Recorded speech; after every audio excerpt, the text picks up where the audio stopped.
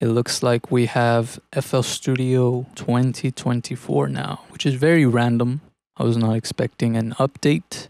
The first thing that I noticed, you open it, boom, and then you get this welcome to FL Studio. And it has your old projects here, like your recent projects on this side. And then on this side, you have all these templates. But that's the first new thing that I noticed was the welcome screen. Then there's the FL Cloud stuff. But apparently the free version has 10 free plugins that you can use. So I really want to try those out. There's a trial version here that you can start. Even when the trial is done, the free version comes with 10 free plugins. So I think I gotta go to options, tools, FL Cloud plugins. So now we have this little app that has plugins that are now available.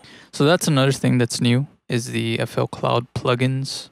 And then there's also a new synth. It's called the Kepler Exo. This new plugin is only for the all plugins bundle. But this is nice. It's very it's a very retro synth, more for like synth wave or like cyberpunk style type of music.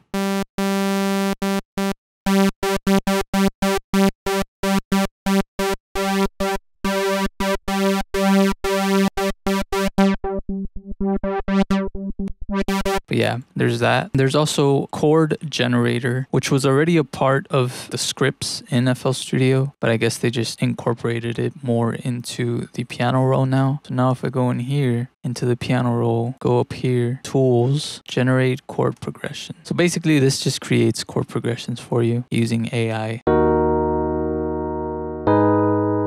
Where do I select the key? Edit. There it is. Okay, so you right click here, edit. You can choose the key. I'm gonna do C.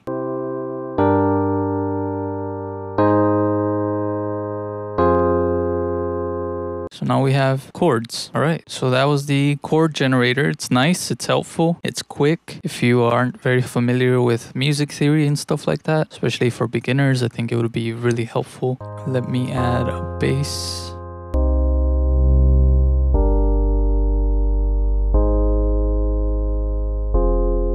So this sub now, there's a new plugin called Low Lifter. It's supposed to add more harmonics. Harmonics, pregain, boost the lower frequencies before they are shaped. Multiband, change between signal band and multiband harmonics processing. To me, what this kind of feels like it's doing is pretty much what you can do in Wave Shaper and in Maximus. Basically, it's doing just only affecting the lows. And it feels like this slope is this slope right here. And if I move this to the left, which is this one right here, if I move it to the left, it makes it louder. So like, if I move this to the left,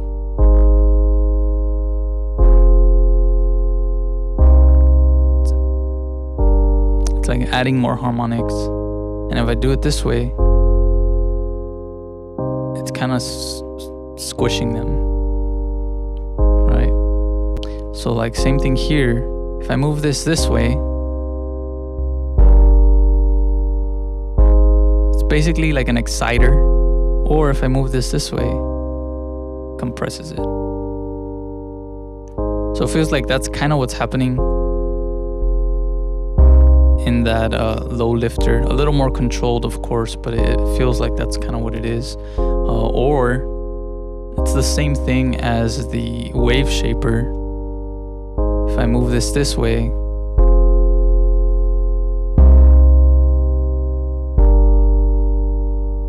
it adds more harmonics, more distortion. It makes it louder. But if I move it this way, it makes it quieter. So I feel like that's basically all that's happening here. You just have a little more control over it as far as like, you know, the crossover, where you want that to happen. And yeah. And then there's also a stereo width plugin, Spreader, which is supposed to make things wide without causing phase issues in mono. So it keeps your signal sounding the same, but it just makes it wider. Oh yeah, that definitely spreads it. Then there's separation, which kind of merges the left and the right together or spreads them apart. And then there's low pass, so that you can make sure that you're not getting any stereo separation in your low end. But this is really nice. This one is probably my favorite thing about the update. It's basically like the Ozone imager. It's very similar to this as well. They also have this cool feature now, note repeats. So if I add, for example, let's do something like flex.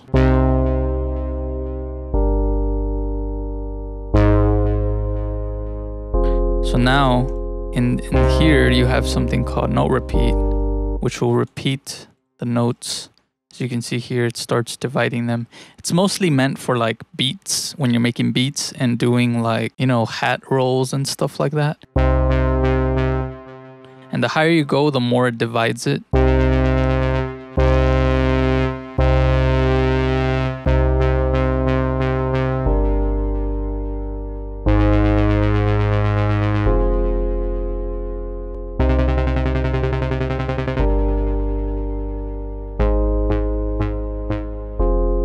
On the little hint panel, it'll show you 1/16th, 1/8. You can do it here, or you can do it in here in the control. What else was new? In Edison, you have stem separation, but only for vocals. So you go here, vocal denoise isolator. It analyzes it, and then you can choose to solo the vocals or the sound that's in the background. Sharing a love so real. If you put it all the way, that's where you get just the completely isolated, or I guess you can have a little bit of the noise in there.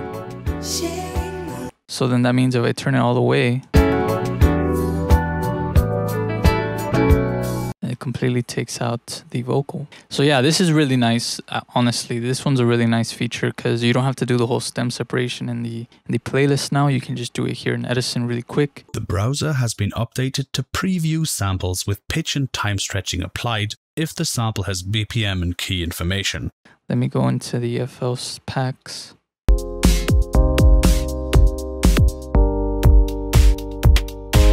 That's cool. It syncs it.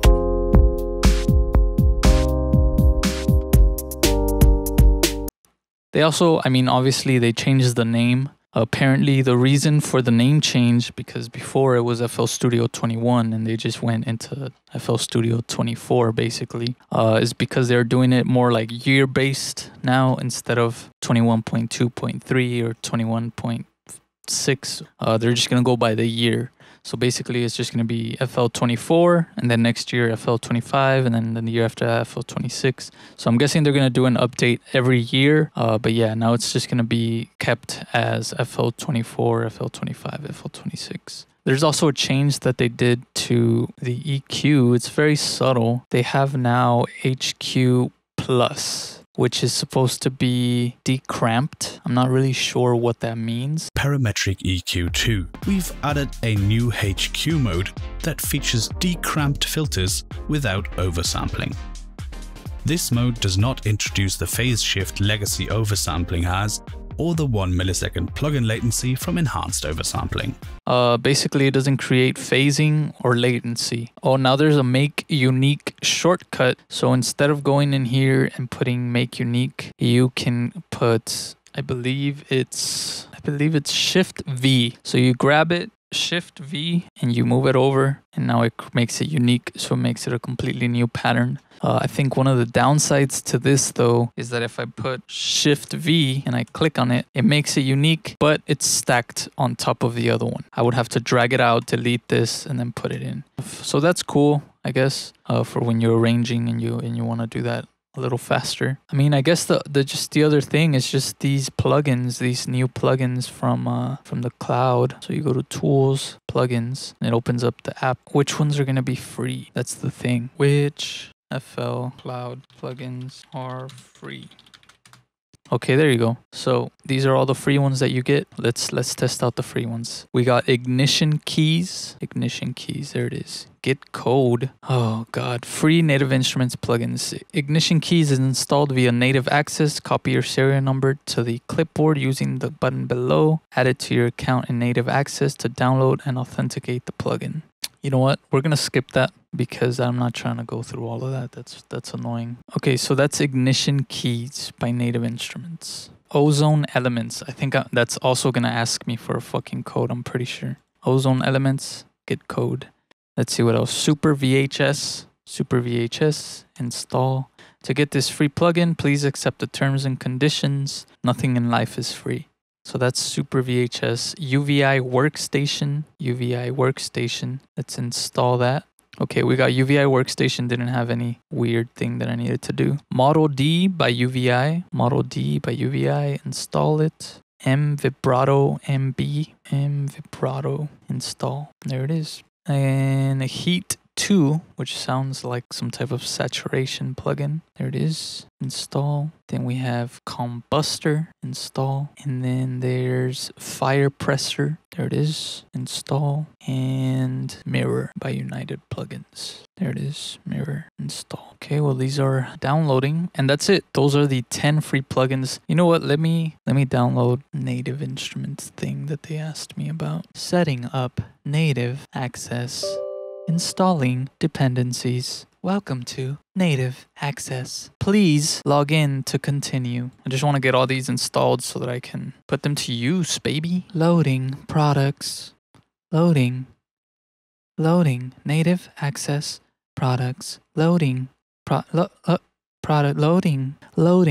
Native Access loading. For now, I think I've installed all the other ones. So now, look, let's try the instruments first. Insert, FL Cloud, Model D, and UVI Workstation. Let's see what Model D is. I think it's a piano emulation. That's nice. That's a nice piano. Basic dry. Loading program. This one has, I guess, some reverb on it, but it's the exact same sound. Loading program. We got Mellow Dark.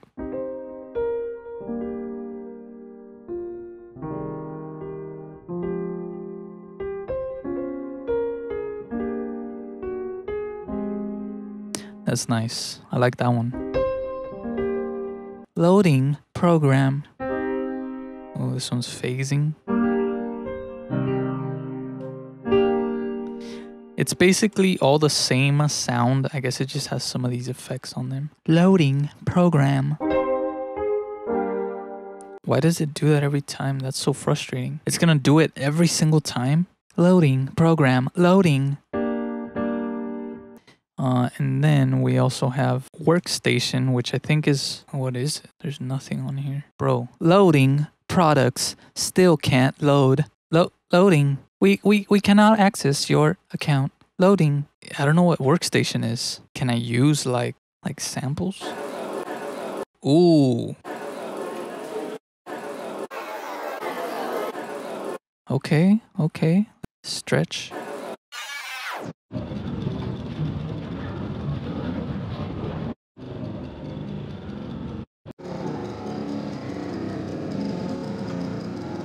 Oh, that's sick. Damn, can I automate that? Can that be automated? No. Oh, man. That would be super cool to automate. I mean, I guess what I could also do is link it to the mixer and then add Edison and just record it in. Drag and drop. Does that mean I can drag and drop it directly into the playlist from here? Is that what it's telling me?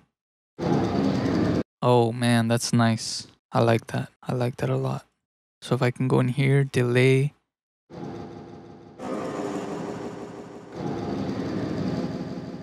So there's delay, then there's reverbs. Okay, then we have modulation. We have chorus, flanger, phaser, cross phaser, analog chorus, analog.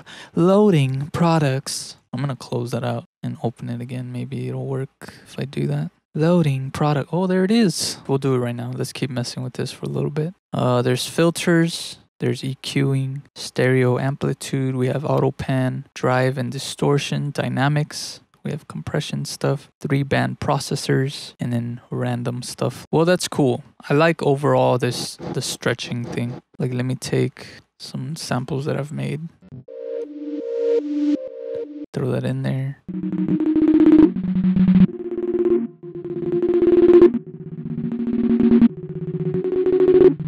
That with some reverb and some delay, like if I link that into the mixer.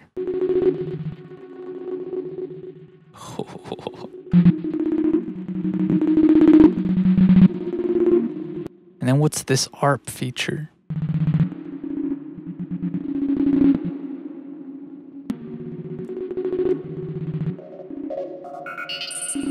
Whoa.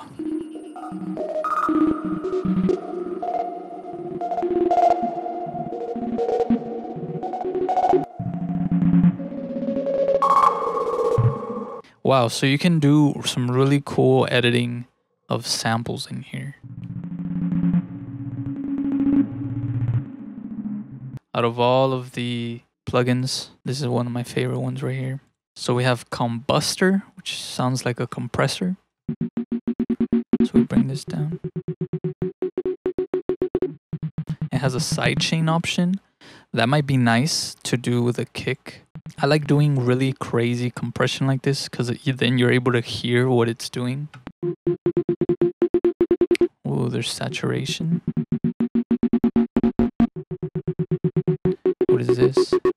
Oh, there's different modes. A, B, C, D, E. 5 different modes of saturation.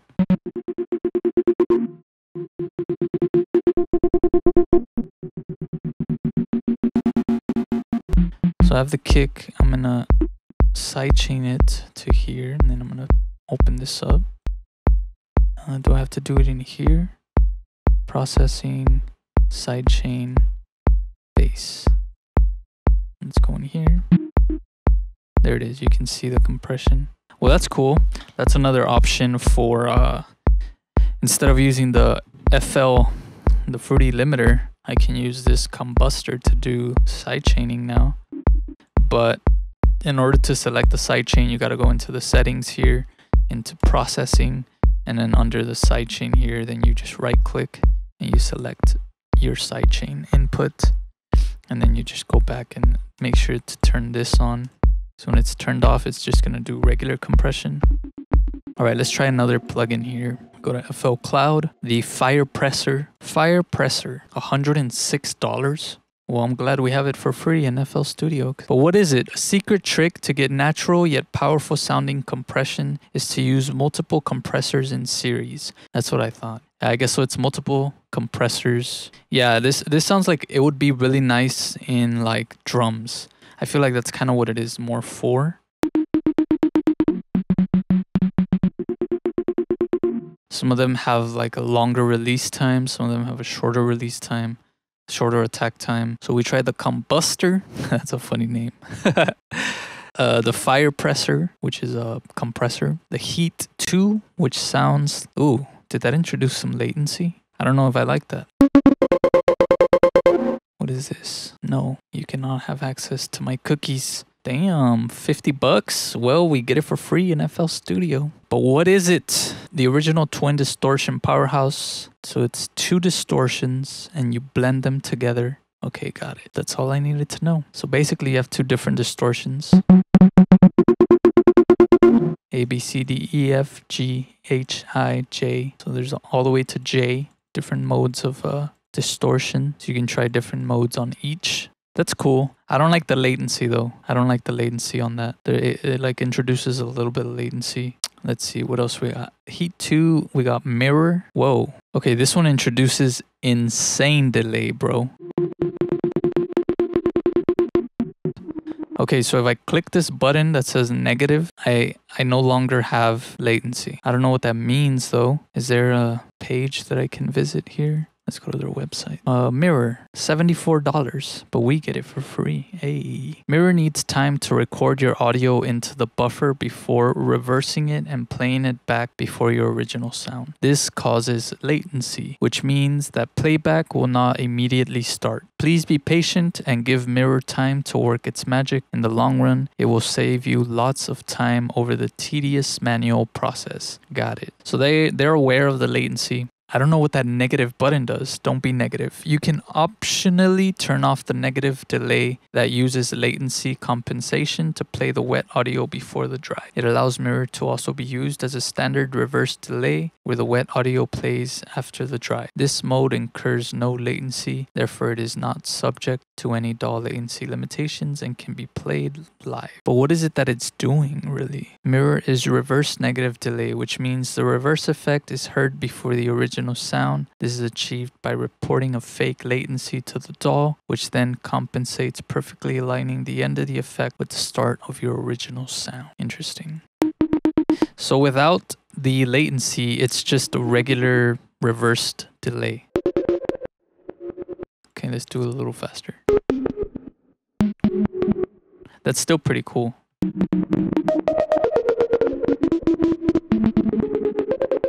I still don't fully understand what it's doing. Well, that one's interesting. I'll have to read up on it a little bit more and see kind of how to really work it. Then we have MVibrato.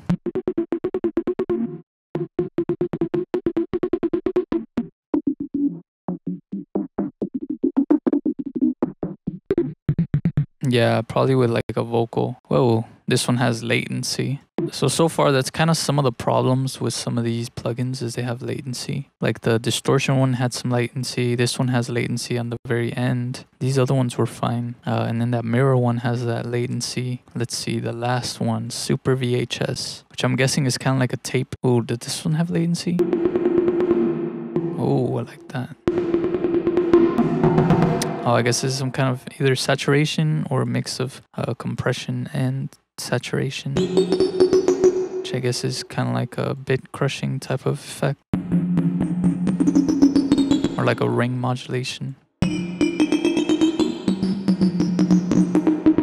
then static.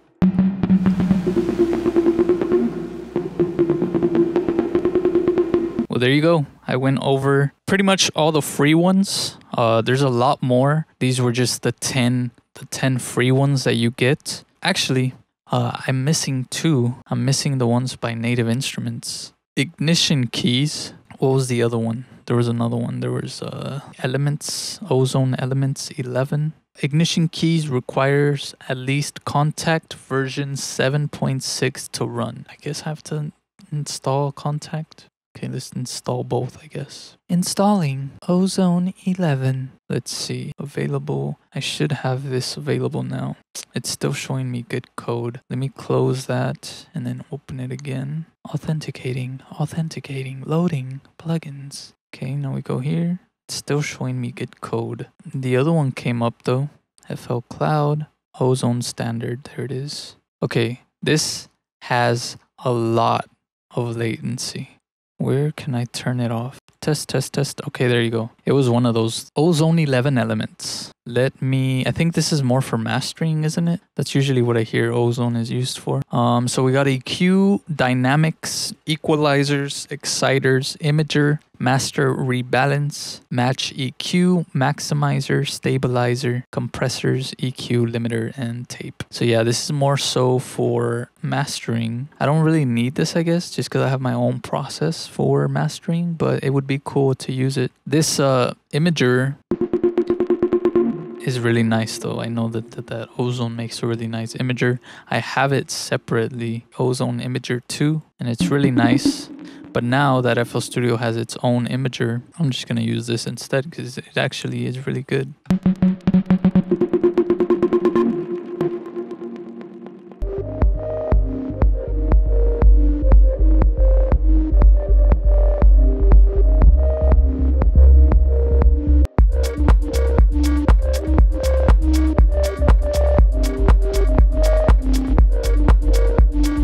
But that's pretty much it. I mean, it's all these plugins. Combustor, Fire 1, 2, 3, 4, 5, 6, 7. And then the ones from here, 8, 9. And then 10 is the one that I'm having problems with installing, which is just like a piano, a bunch of different piano presets in Contact, basically. But yeah, I think overall, what I really enjoyed the most would be Workstation. UVI Workstation is really, really nice. All right, let's mess a little more with that Workstation. And I'm gonna create random samples. I'll use that other instrument, the Model D, to create a little melody or something.